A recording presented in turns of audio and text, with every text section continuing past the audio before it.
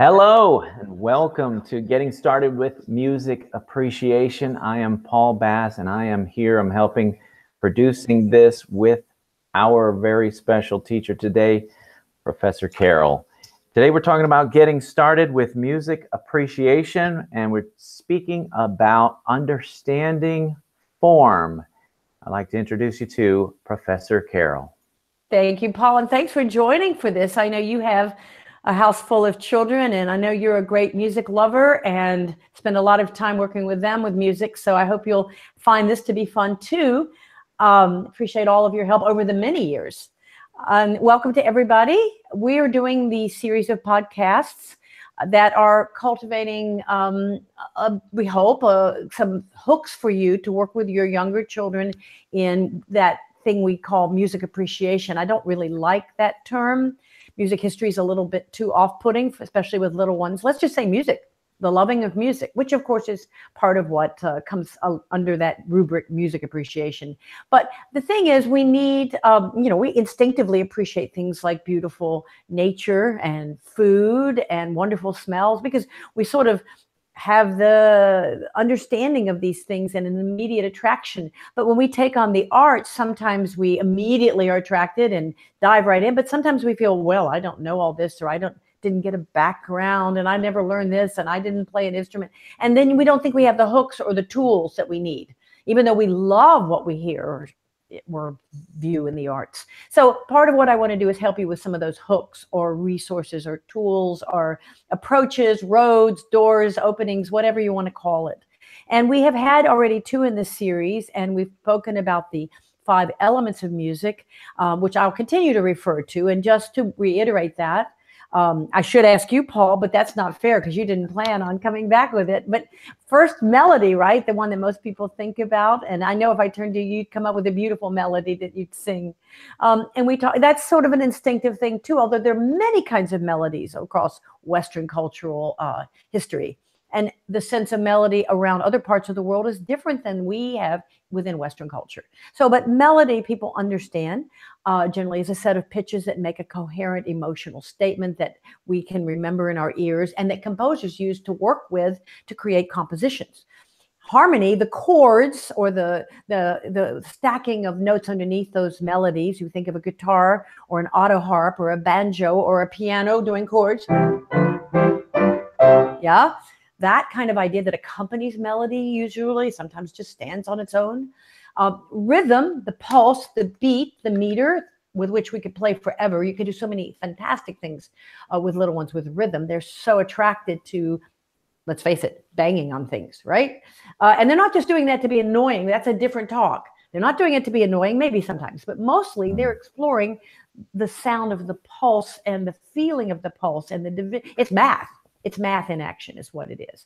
And then 2 terms that we don't think of as often instinctively. One is texture that I mentioned before, and we'll get to that as a focus one day in these podcasts.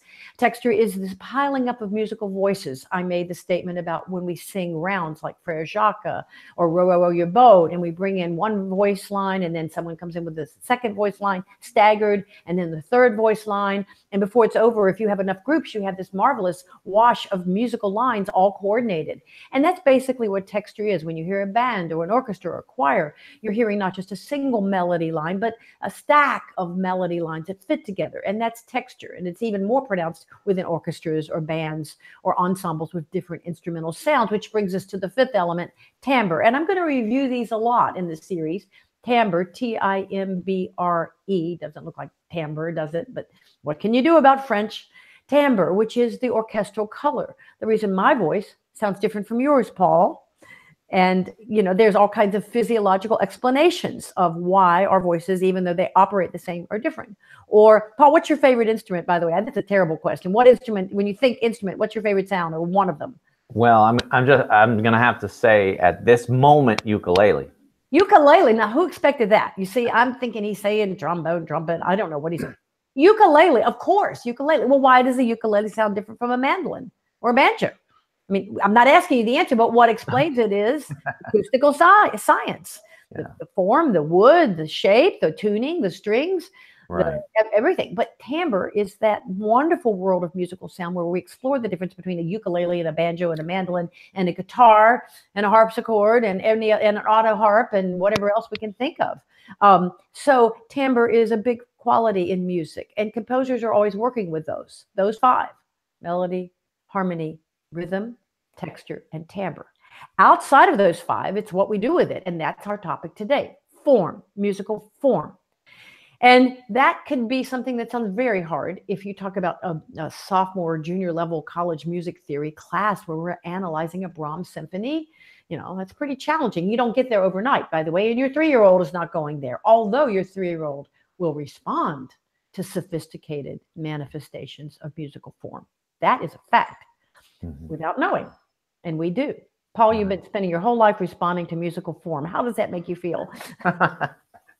I never knew that. You're the one that revealed it to me. Well, now we know. Okay. Yeah. But, one of the simplest ways to look at form, I'm going to just give you an example musically, and then I'm going to back off musical examples and then come back to them. One of the simplest ways is to think about the hymns that we sing. There's verse hymns where you have one melody and you keep changing the words. And we can think about many, many of those.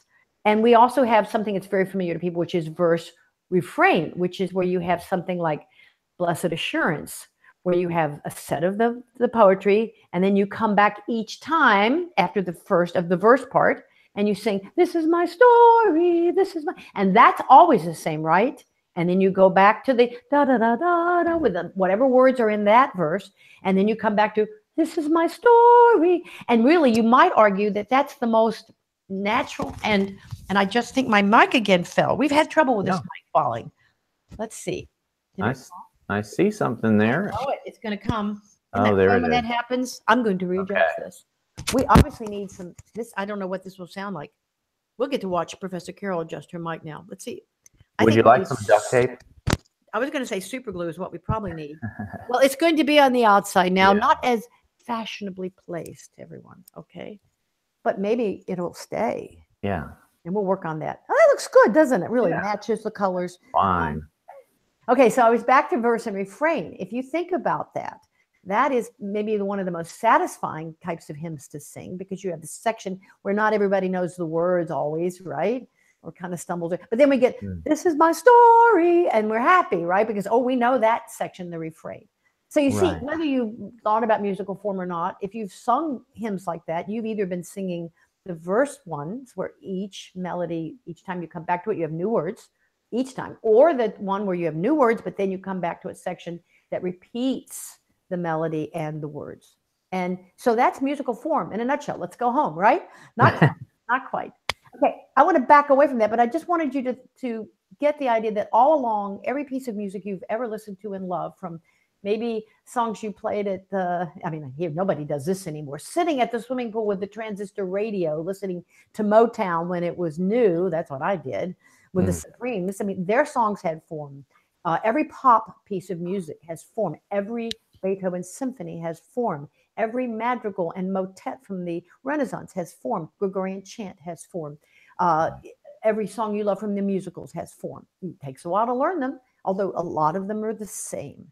And a lot of them are surprisingly simple. But backing away, as I keep promising, I want to go to something totally different. I want to go to mugs. Because I think what we can do with our kids with form is to get them thinking about form. This becomes not just musical form, but visual form and kinetic form. And that's really the arts. We never separate, or try not to separate, one art out, music only or painting only. So let's take mugs, right? What is a mug? First, you can define a mug. A mug is something that holds a beverage, right? Generally, we think of it as a hot beverage, right? So there's a mug. Actually, there you go. It has a form that has the pattern on both sides. Yeah. That's a decoration within the form, right? Or a detail within the form. There's a mug. All right. There's a mug. How's this one? There's one. There's one. Okay. We're going to go through them all. Clink, clink. Here's another one. Some of you will recognize this. This is the Circe mug that was available recently at some of the conferences. I don't know if you saw one or got it. And it says on it, the Circe Institute, Wisdom and Virtue, in Latin, of course. So there you go. right? See, I have a little tape Exquisite. on it. Isn't that lovely? This is a mug, which just kind of looks a little dated, and it is. It's for Blue Ridge Public Television. I'll tell you why that's a long time ago. I'm doing this slowly for a reason. This is a mug that's fairly plain looking, right? And here are glass mugs for hot beverages. Could use cold, right? Or this happens to be a nice German one with very thin glass that somehow you manage to hold it and it doesn't burn you with hot beverages. Clever, clever. I love those Scandinavian, German. They drink a lot of hot tea in those cold weathers. Now, if you want to think about historically form, the fact is, before mugs were popular, most people drank their tea from a cup, right? This happens to be I'm very blessed with two sets of china. One was my mother's and one was the one that I acquired. And I like this very much because it's cheerful. And so far we haven't broken it all. It's really good. It's pretty durable. Now, this is what most people would have grown up with, something even more refined and delicate, right? And we could actually go back and trace history. We could go back thousands of years and figure out what form people used for a drinking mug and what it looked like and what it was made of and how it applied to that time and place. Most people, when they decide to have a cocoa or coffee or tea these days, aren't using cups and saucers, right? We've decided first of all, it's not big enough. We want those. Our culture is all about sizing up, isn't it? You can't get 48 ounces in this, right? And we want 32 ounces or 16 or 18 or 24. We are a big drinking society now. You know, big gulp. That we're the big. Thank you, Paul. I was trying to think what that was. Big gulp. Yes. So that in itself is cultural information of how a form like this no longer meets our needs, does it? Plus, this is so much trouble, and and you have to have two hands, and you can't drive with this very easily. See, so suddenly that form, which has its place still, if we're having, Thanksgiving dinner or having a birthday celebration, this form's okay. It's appropriate, right? Yeah. But for running around and getting to work, you probably don't use this, Paul. Is that a fair statement? That would be a fair statement. Yes. Try it. It's the mug situation. Forgot. Yeah, I mean, you want something metal now, fits in the cup. See? Yeah. Okay. Think about that. Play with this idea. I'm not done yet with mugs. Play with this idea with your kids, because the form is a cup or a mug. I mean, a cup is cup. What kind of cup? A mug. What does a mug mean? Well, it means blah, blah, blah, blah. And how has it changed? They haven't thought about this. They're 3 and 4 and 5 and 7, and they don't think historically. They notice. And they can put it together, but they are, of course, not equipped to think about what a mug would have been like in their great-grandmother's day, which, by the way, this would have been my mother, which would have made, if I had your 3-year-old as my grandson or 5-year-old, this would have been a great-grandmother cup. This was my mother's, back when mugs became sort of popular, and she went back to school after she finished raising us, and that was a big deal back then, and she got this over at the school one day, was very proud of this. And she had this, and this made her think about studying and going to school. There's a story then about this mug. Not too many people make this form like that. It's too small, for one thing. Now, let me show you something else. See, and we're talking now about where mugs apply. This mug, inside of it says the Fort Worth Zoo, where my daughter worked. And so, of course, it's penguins. It's not just cute. It was where she worked for a while. And so there's this meaning on this, not just the shape, but the meaning, the application. I'm going to spend a little more time on this idea. This is a mug given to me by a dear friend, Maria Rue. If she happens to watch this, she has a beautiful custom of sending a mug to her friends, her girlfriends, her lady friends. And every time I think about her or everything, I use this mug, which I use a lot. It's a great mug. I think of her, even though I've chipped it. See that little chip? You see? So again, a story, it's a form that has no meaning until I put a story with it or put it in a context. A form is just it's a shape, it's a physical object, but now it has a context, each of these mugs. I'm not quite done. The glass mugs, they're we don't use a lot of these. They're too skinny, they're too thin, they break easy. We might, in an elegant setting, whatever, we can talk about why don't we use more glass mugs in our culture. Although upscale, sometimes in a Starbucks, you see them, right? They have a message. This has one message. This has another message. And this little plain one I showed you, right?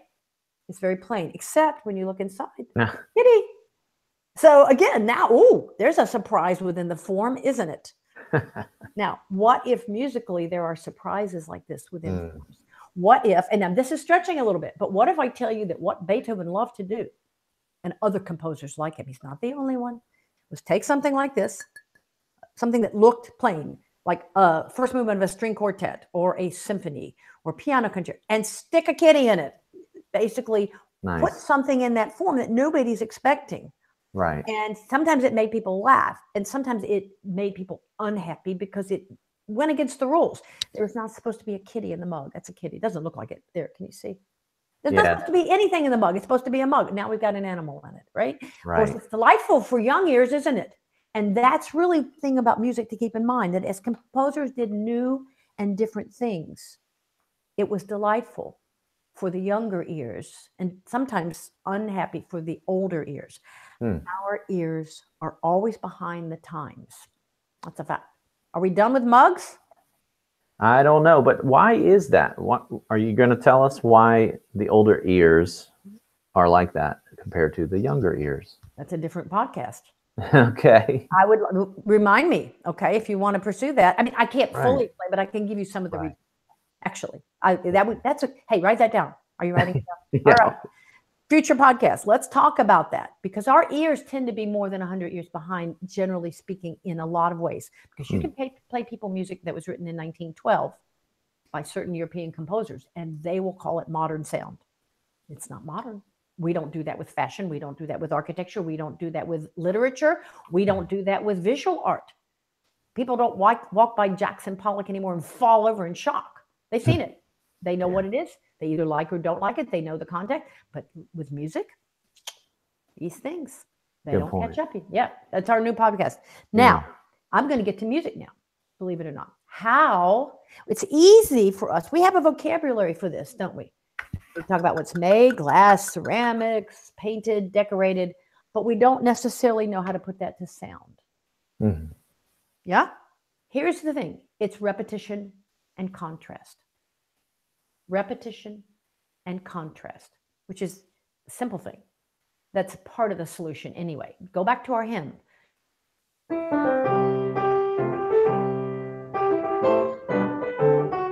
Right? Sorry to make it racing through, but we have limited time. So this is a part that we know the first, sometimes second verse, and then we're not sure what the words are after unless we've really learned it or have our hymnals. That is, it's using do, re, mi, fa, sol. All right. Then what does it do in the refrain? This is my story. You see, we haven't been up to that pitch yet. We've been doing. So when we go, this is my story. There's that note again. See, we have different chords, and it's all up higher. And then it goes low, da da da da da da da, and then it goes back. Now, we could go through that a lot, but you can sing that to yourself. And when you go, this is my story, when you find your verse going up what's called a perfect fourth, it doesn't matter if you know that name. You feel it. And that's the hook that tells you this is that refrain. It's different. It's contrasting. It's contrasting because that is a different melodic pattern than the verse part. And it kind of goes, we just did it. Okay. So again, that's fast. You don't really always want to go fast through musical things. You want to have chances to hear them over and over. But that's when people know. All right. Okay. For the moment. Now, is that okay, Paul? That's okay. Yeah. But you hear that. Furthermore, you feel it when you're singing. Yeah. That's when sometimes it's much easier to do things singing them because you hear them. Now, let me back off in a different direction. I said that form is about repetition and contrast. And that form also has decoration within it. Sometimes it's not such a clear-cut thing. Let me give you an example that people know. You can take a simple form that repeats a verse form, all right? And I'm going to give you a very sophisticated example. There was a farmer, what is it? That had a dog and Bingo was his name. Yeah? This is sort of in two parts. That's the opening part of a single verse form because each time we're going to use this melody and then we go B-I-N-G-O, right? We all know this one. Should we do it? No, we know it. Now, we decorate this or we vary it. the second half of this single thing, because it's not like it goes off and goes, and I love my farmer dog. No, you don't have a middle section, do you? It's just the same thing each time. There was a man, right? Each time it's one section. But what we do is vary it in the end, because we do what, Paul? What do we do with bingo? What do we do? We take away a letter and replace it. Boy, it's been a long time for me, but I'm sorry. But yeah, I mean, we do it each time we do it. We take away a letter and we replace it with just a sound, or a silence. Right, a silence or a boo. Yeah. Boo. However we do that. Now you can laugh. People say, "Oh, that's a silly example." No, it isn't. That is as sophisticated as anything a grown-up does, on a different level, of course, because grown-ups composers have different devices. But think about that with a child. I-N-G-O, I-N-G. How about N-G-O, N-G, woo, G-O, woo, G-O. Do you realize how much musical and mental and oral sophistication is embodied by doing that? Now, what we're doing is decorating a single form. And that's very common in many kinds of music. We have something established and we vary or decorate it. And that's why kids love it. What they're doing in their minds, and what even as grown-ups we have to do, but we can do it easily, they have to work at it. They're actually adjusting a melody. They're changing, they're keeping the rhythm consistent. They're leaving out pitches and keeping the melody line going while kind of cutting part of it and pushing it off to the side or dropping it down. If you don't think that's sophisticated, it is. It's way harder than tying your shoes. I'm serious in terms of what's really going on in the ear and the mind. And of course, once they get it, they're delighted. And this is one of the great things about children's songs, is that and that's why they want to do it over and over and over again, right? Because they're thrilled with the internal accomplishment that their ears, their minds, their voices, their hearts, their souls, their breath has achieved. Even though for us, it's like, oh no, they're going to do bingo again, right? But that's because we're no longer delighted by that. And rediscovering the joy of children's songs, what's really going on there musically, I think it's a good idea. It's a worthy pursuit. All right. I'm going to leave happy with bingo, and I could go through more children's songs, but right now we'll just leave it with that one. Because that's very different than, I never leave anything. Those of you who know me know I can't stop with something, but I will mention something like Itsy Bitsy Spider. Every time we sing that, we don't take the spider out and we don't respell, right? We just keep singing it over. So why do the kids love that one? There you go. And that's a question you can think about. We'll expect write me with the answer at carol@professorcarol.com. But that's, again, with the children's songs, sometimes it's the form. Sometimes it's a decoration within the form. Sometimes it's another factor that's either musical, dramatic, meaning acting, literary, kinetic with movement, London Bridge, poof, Ring Around the Rosies, the best part is falling down at the same point every time. That's a kinetic, it's dance is what it is. So even in the simple level, the arts are filled with all of the sophisticated elements, but at a level and a brevity that a child can grasp, okay? And you're doing it whether you are giving it labels or not. All right, good? Whew. Nice. I'll take a breath. Okay, I'm taking a breath. Now, let me go to something else. And that is that we talked about a verse form where everything's the same, but we change the words or we don't. We've talked about a verse and refrain. We've talked about decorating within a form. Let's talk about one of the most popular forms of all Western musical expression, and it's been around and it's still around, and it's something we call a ternary or three-part or ABA form. And this is repetition and contrast again. You're going to find this in most popular music with certain exceptions. But let's take, I was thinking about, and I'm going to have to play this really fast. And if this is your favorite Beatles song, I'm sorry. I don't mean to, mistreat it. But let's take Yesterday, right?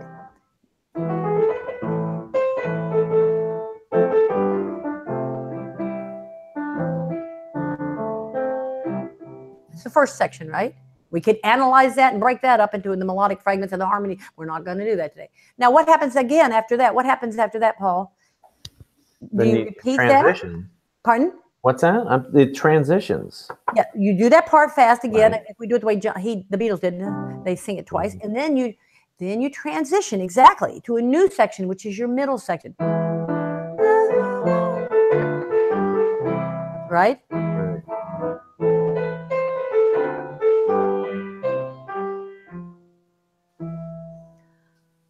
suddenly, right?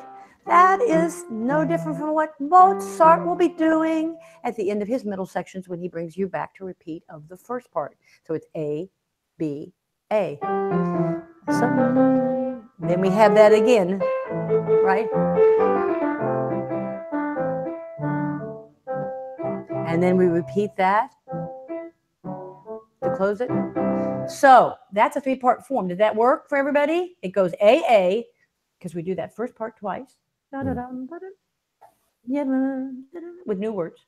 Then why do you, right? Right. Middle section. And we're back at A, B, A. Now, if you start thinking about it, we could spend 750,000 hours now giving the names of all the songs that are written in ABA form or ternary form. It is, I mean, not just songs, major pieces of music that are basically large first section, possibly repeated, middle section, return to first section with some variations or decorations, usually within the harmonies. And then a little tail on the end, which we call a coda from Latin. But that's another talk. Codas are fun. That's when the composer gets to show off sometimes, or to really be very, very clever, or maybe just very, very touching emotionally. So 3-part song, go through songs you like. I don't even know what to folk songs and popular songs and dance songs, and see if you can identify the middle. What you really need to do is identify the middle, because once you identify that point when it goes off to the middle, you've got your A, now you've got your B, and you have your return to A. Takes a little bit of listening for this. Now, your 3-year-old might not find this as interesting as bingo, but for you, it's good to start listening for that contrasting section. All right? Okay? There's an assignment, and we can come back to more of those. Now, I have time for one more form, I think. Yeah, Paul? Yes. We have 5 minutes, 4 minutes. 4 minutes, which I'll probably stretch to 6 or 7 or 8, because you know how I tell time. That's a good thing about not being on a broadcast network, right? Because it'd be time for the commercials now, wouldn't it? That's right. Okay, I'm going to mention now another wonderful form that has fascinated composers in all styles of music. And there's many different ways to look at this and many different names, but it's the idea of variation. Now, if you go back to our mugs, you see these are very, very different. And let's say I could line them all up. Actually, my granddaughter, she, by the way, did not want to analyze the form initially. What she wanted to do was count them, right? She's 4. She's counting everything. So it's funny, for a child, the first thing you kind of do when you have multiple similar objects, even disparate objects, but similar ones like buttons or shoes, or, you know, plants when you come back from the nursery and you've got a tray of begonias, and the child wants to count them. And that's not unimportant, by the way, artistically or intellectually or mathematically. It's huge mathematically, but it's also important artistically. How many have we got? So if I could line all these up, I could line them up historically, I could line them up geographically, right? But if I line them all up and I looked across the line, and I can't really do that, but you know what I mean, I would see maybe the theme is mug. What's the most kind of normal one here? I didn't bring a normal one. Boring one. This was normal until you found out it had a kitty inside, right? So, yes, you know, that was boring. Disturbing. That changed the whole thing, didn't it? And composers do that. I mentioned that. Yeah. We could line them all up, and I would have a theme, mug, and then I'd have variations, right? And some of them would be big and loud and wild and heavy, and some of them might be light and musically airy. And then at the very end, I might want to throw them all together in a big pile, and I'd have kind of a great conclusion, wouldn't I? And I'd have a lot of glass on the floor. And sometimes that's what composers do, by the way. They throw it all together. Now, I haven't given an example yet of that, but I'm trying to point out that varying something is very common in our life. Think of how we tell stories. We make variations. Right. Think about the game of telephone, that even when you try to repeat something, you find yourself making variations. It's a human kind of decorative, even if it's conscious or unconscious, instinct. So a lot of music has been constructed where you take a theme and you vary it. Maybe one of the most famous ones, y'all can find this all over online, is Mozart's variations on this tune. Yes. Because when you make a theme and variation, you want a simple and usable, structurally clear song. Could I have just picked something that's A, B, A? Oh, First section A, 1. You know that? Middle section B.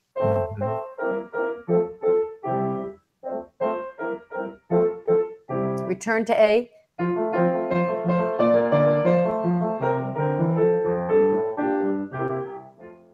Well, we won't have the time to go through what Mozart does with this, but if you've never heard his variations on, you'll find it with Twinkle Twinkle Little Star Mozart. That'll come up probably in 16 different instrumentations. Maybe ukulele, Paul. I don't know. It could be.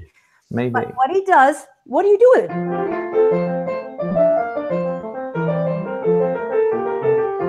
I mean, you can do anything. That's not necessarily what he did. We could go.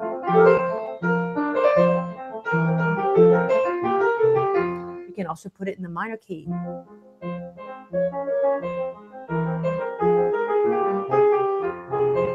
Right? You could do it slowly. You could turn it back, sort of upside down on itself.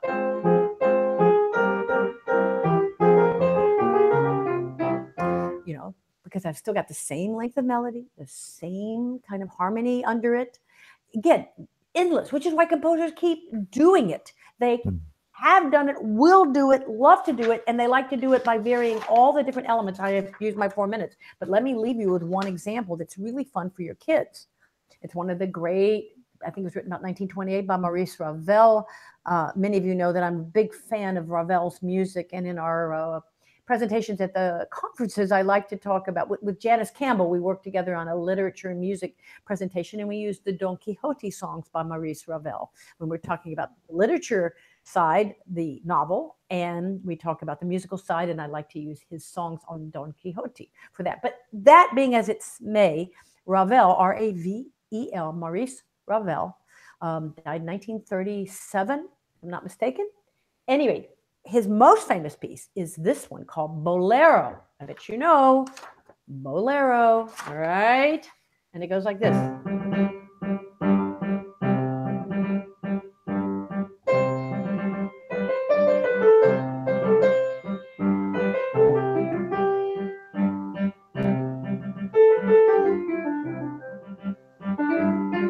Right?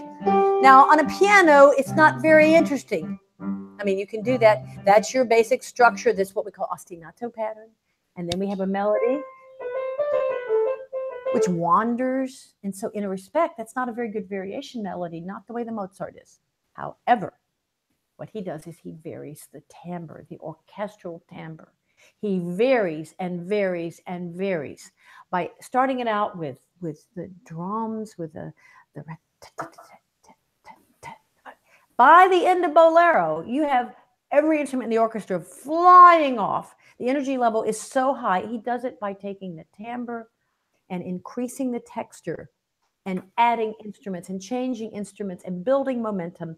And it's a specific type of variation that has a specific set of names, but it's done in a way that it was a ballet. It was written as a ballet initially, one movement, one section, one long variation set.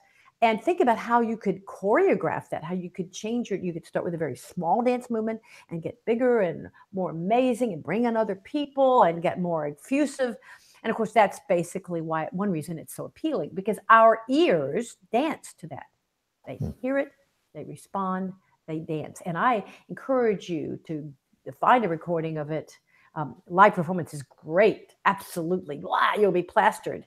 If you can see it dance, that's even more exciting. But even just listening to it and letting your children take this form, this variation, this repeating and varying, and move to it or draw to it, or I don't know, any way you like to have them express, sing along with it, because they will be experiencing the power and the force of musical form.